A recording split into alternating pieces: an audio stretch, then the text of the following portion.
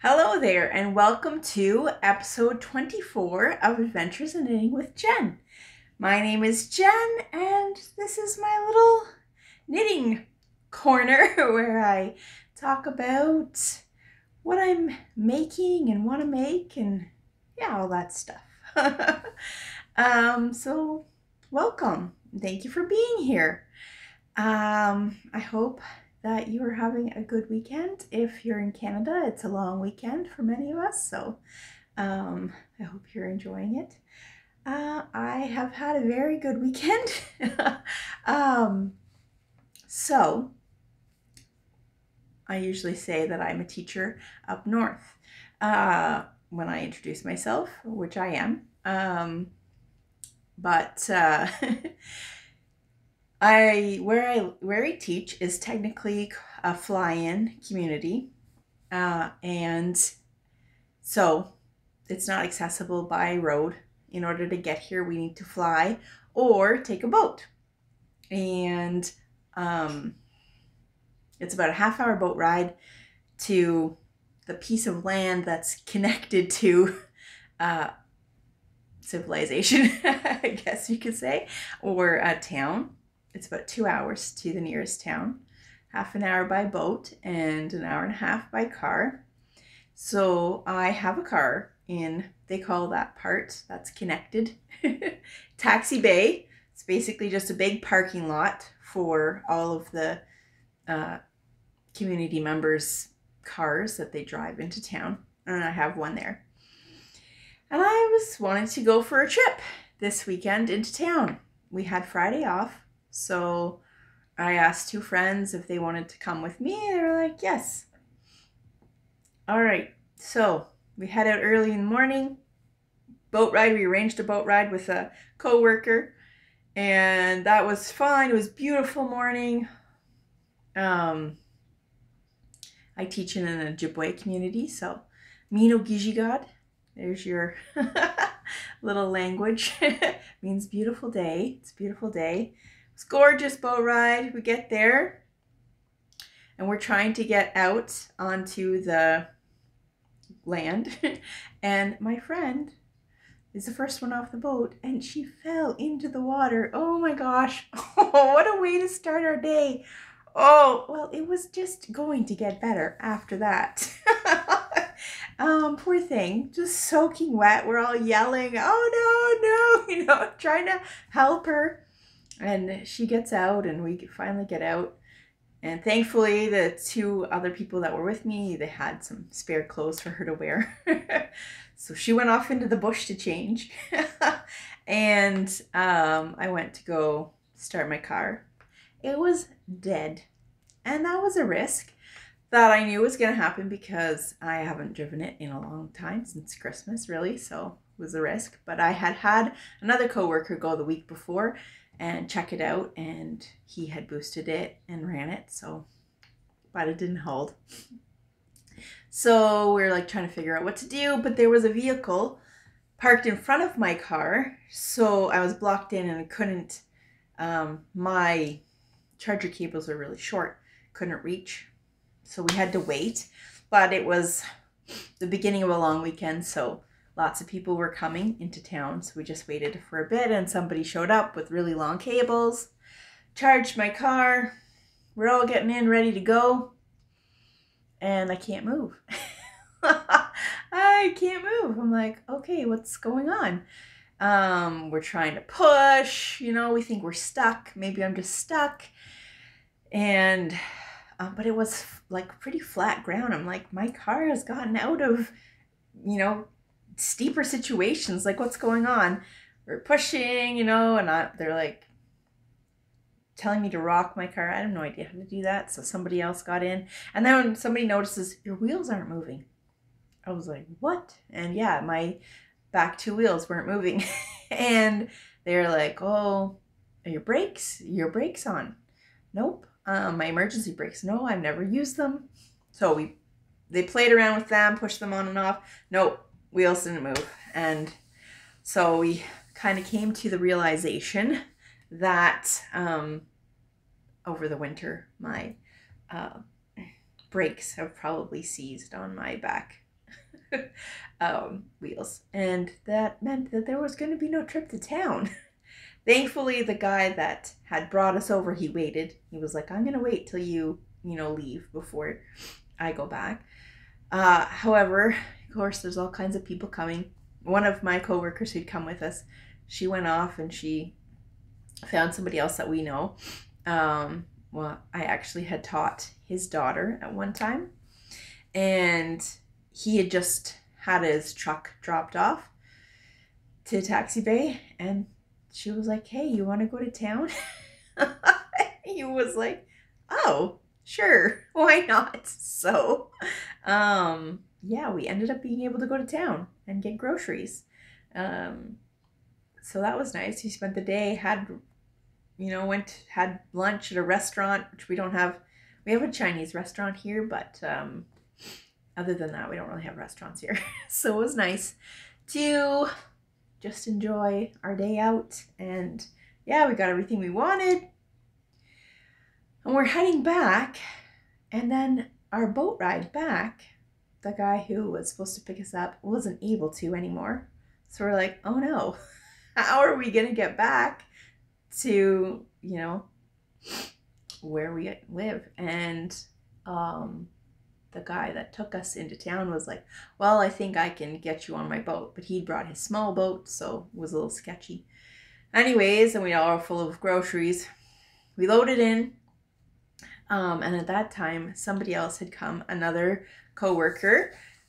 He teaches grade 1, and he had come with an empty boat. Him and his wife, they were just checking their vehicle, and they were heading back empty. And at first they're like, oh, well, you can come with us. And I was like, oh, that's great. But our boat driver was like, oh, no, I think it should be fine. So we head out into the water. We're loaded down. It's getting windy. And he's looking and he's like, oh, no. This is not going to work. So he waves down the other couple, and they come over. And he asks them, can you take them? And they're like, yeah, no problem. So we switched boats in the middle of the lake, hopping over. Oh, my word. What a trip. It was fun, though, and it all worked out. Unfortunately, my car needs work, but there's some very capable mechanics here, so I'm hopefully going to be in touch with one or two of them this week and see if they can fix my car, hopefully, because CAA does not come out this way. So if I need to get it towed to the nearest town, it's going to cost a pretty penny, and I would rather not pay that.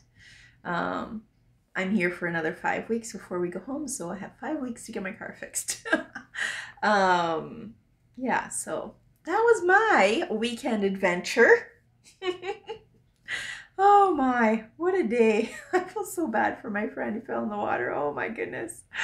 But she is good sport, and she is like, it's okay. And when we went into town, we went straight to the clothing store, and she bought a new pair of pants, and yeah, so she was comfortable during our trip. Yeah, so that's my story. The beginning of a weekend, and yeah, so I think that's...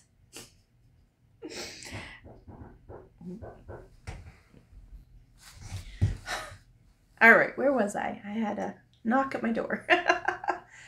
I don't remember where I was. I was telling you about my day, my weekend. So sorry about that. I forget where I was, what I was talking about. So I'll just get right into it, I guess. What am I wearing? My Ranunculus is finished. Oh, I love it. This was so quick. I mean, 6mm needles. It just flew. And yeah, it's so soft and cozy. I held it this mohair, and this is Meadow. Sorry. I gotta get my train of thought back. This is wool, llama, linen, and silk. So yeah, the combination. I only used a little tiny bit. This is the second skein. I only used a little tiny bit. I only had to add in for like the last like 2 inches of ribbing. So I have practically a whole skein left. And I have blue of the same yarn at home outside of Ottawa. And I want to make another ranunculus. But this time I'm going to make it cropped. This one is not cropped. This is, I made it full length. But I think I want to make a cropped one with maybe 3/4 sleeves. Then I could wear more. Yeah, but this would be lighter. More, could wear it longer into the spring, summer than this one. This one's pretty warm and cozy. But not bad, not bad. I don't know if I'll have a chance to wear it because the weather's getting warm, but I'm hoping for a cold, rainy day and then I can wear it. And yeah, I love it. I love it so much. The pattern and the color. What else can I say about it? I really like it. It is baggy. It's really baggy, but I don't mind that. I mean, I did for 50 inches bust and I'm only 42, so it is bigger. My gauge was off though, so I did the 50, so it would be more like 48. I will do a closer fit one, I think, with this. This will turn into a closer fit. Yeah, I'm gonna make a smaller size for the next one. And this, I have a couple skeins of this left, and I packed it away already. But when I come back in September, I really want to make Woolen Pine has a like a slipper sock pattern, cabled slipper sock pattern, and I have the leftover wool. It's woolies, brown woolies from my pants that I made, and it's like acrylic and wool, so there's no nylon in it, so it wouldn't be the greatest for slippers, but if I add the mohair, that would make it really strong. So I think I'm going to do green and brown slipper socks with the rest of this. Yeah. I really feel bad that I don't remember what I was talking about before, so sorry if it's a little... Anyways, yes, my ranunculus. I'm really pleased with it and hoping I'm going to get to wear it at least once or twice before the hot weather is here to stay. That is the only finished object that I have today. I have lots of whips though. I have a lot of fingering weight projects on the go, so I'll show you my blanket. So this, I think I'm going to work and try and finish this week because I only have 3 squares left to make, and I have sewed part of it together. I had sewn it all together before in a previous episode. If you've been here for a bit, you would have seen that I had this whole side done before. But I changed my mind because I want to do, as I mentioned before, I ran out of this light. So I have enough, plenty to, I'm going to crisscross it. You can see. So this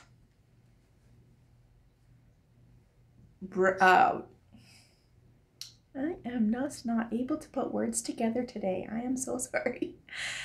This orange and blue one is gonna go beside here and it'll be opposites. So the colors will be opposites. But yeah, it's halfway done. I have almost all the other squares already knit. I just need 3 more of these knit and then I'm done. So yeah, working on my mattress stitching, and oh, some of it's great and some of it's not so great. But it's for a 9-year-old boy. He's not gonna care. The only thing he's going to care about is if it's soft and cozy, and it is. This yarn is Lion Brand, feels like butter, and oh, does it ever. It is so soft. So soft. So I think you'll like that. Yeah, that I have to have done before I go home. What else am I working on here? Here is my quill tee. And I'm just slowly poking away on this. At least all the color work is done. It's gonna take a long time. 5 weeks. So yeah, but I think it's on 4mm? 375. So it's a pretty loose gauge, like feels pretty light. So I think I can get away with wearing it in the spring, summer. I'm going to do a little bit of sleeve on it, but I've tried it on, it fits. It's going to be close fitting, but that's fine. That's what I wanted. I am going to do it full. You could do it cropped, but no, I'm not going to do that cropped. I want to be able to wear it regularly. So yeah, my quill tee, I don't know. We'll see how much I get done before I go home. But it's just straight stockinette, so it's pretty easy just to mindless knit while I'm watching TV or something. So yeah, that's my quill tee. And the other thing I'm working on is this dish towel. It's Pearl Soho waffle stitch. You can kind of see the pattern. It looks really neat. I was debating. I was like, oh, oops. Maybe I should just rip it out and do something else, because this is going to take a long time. I don't know why I've done this to myself, all these. And it's pretty wide. I was like, that's pretty wide for a dish towel. Like, I feel a dish towel should be like maybe here. That long. But what? I'm just going to push through. I'm going to do it. It'll just take me however long it takes me. This is 100% cotton from Hobie. And it's really soft and nice. This is little tiny baby cotton, it's called. So I'm just going to do it because, you know, I'm always knitting garments. So why not do something different that I don't normally do and make a dishcloth, a dish towel. Might end up being a hand towel for the bathroom because it's kind of nice. Yeah. And my Scrappy Sunday, my Anna Sedora shawl. I am decreasing now. So I've started decreasing. And it's pretty big.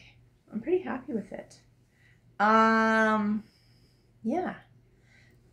I am just randomly reaching in. Oops, I'm showing you the wrong side. There we go. So that's halfway done. So that's a pretty good, a decent size. And I already talked about the stretch in the last episode. I love the stretch that this pattern gives. So it'll be nice and cozy. Yeah, I'm halfway done. And I love the fringe. So the thing about this shawl that's a little different is that you don't have to weave in any ends because these are the ends. So you knit 2 rows with each. I knit the green is my main color. I knit 4 rows with it, but you cut it each time. Every 2 rows you cut it so that you get the fringe, which I really love, and makes it super easy. No weaving in ends. And a great way to use up all your scraps. Really pleased with this. And it's been fun to knit. Then the little twisted pattern is so easy. I don't know if you can see that. Yeah, so that is everything. I have finished the Ranunculus, so that is great. But I have 3 fingering weight projects on the go and 5 weeks left. We'll see. I have plans to, you know, the summer I'm like, oh, I wanted to make a fingering weight. I'll get it for a second here. This yarn here is from Essence of Autumn. Oh my gosh, like, look at that color. And it's silky linen. It's 65% silk, 35% linen, called Cobblestones of Scotland. I am of Scottish heritage, so that appealed to me, plus that brown. Gorgeous. I wanted to make a summer top with this and a pair of shorts out of some silk that I have at home. Those were going to be my 2 summer projects. However, I am now thinking that is too much because they'd both be fingering weight projects. So I think this is going on the back burner and it will not happen this summer. I have, where is it? This. So I think I'm going to use this instead. Essence of Autumn again, and it is silk and linen, but it's DK. So, and this is called Pearl of Cortez, and it's just gorgeous. Look at that. So I think that I will use this instead. This will be my July project to make a summer tank with this. And then August, I want to make the summer shorts by Jessie Made out of silk that I have at home. Those shorts will just be for at home. I will never wear them in public. They're just going to be like, make my own pajama shorts, basically. Yeah. So that is all the knitting talk. But today, one of my friends invited a bunch of people over to bead. So I have a new whip that I'm gonna make a pair of moccasins. I'm gonna try anyways. So this is the top part that I have started. Gonna be a little lotus flower. I got one half almost done. I gotta do the other, and then she's gonna teach us how to sew them all together. So that's not knitting related, but it is a work in progress, and I'm excited to learn that. I've been here for 7 years, and I have never learned how to bead yet, so it was about time. And then I get paranoid. I'm like, oh, I won't have enough knitting. Whatever. It is what it is. It's fine. It's a project. And yeah, I'm super happy and it's lots of fun.